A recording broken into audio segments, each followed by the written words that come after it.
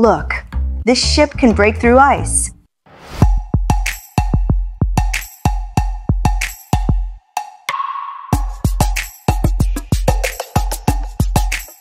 Xuelong 2 is China's first domestically built polar icebreaker.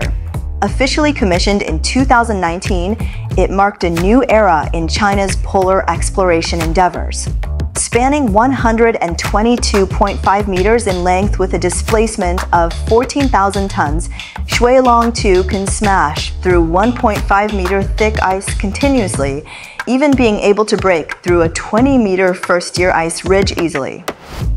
With a strong maneuvering capability, the Xuelong 2 icebreaker can flexibly rotate 360 degrees to break ice from both bow and stern. When stuck at an ice ridge, the ship can spin 360 degrees on the spot, using its stern propellers to hollow out the ice layer before reversing to break free. Built with watertight compartments, it stays steady even if some cabins have been damaged. In March 2025, Xuelong 2 successfully concluded China's 41st Antarctic expedition by participating in a joint mission in the Ross Sea, contributing to key data to global climate change research. As a world-class polar research platform, Xuelong 2 not only fills China's gap in polar equipment, but also advances Antarctic governance through international collaboration.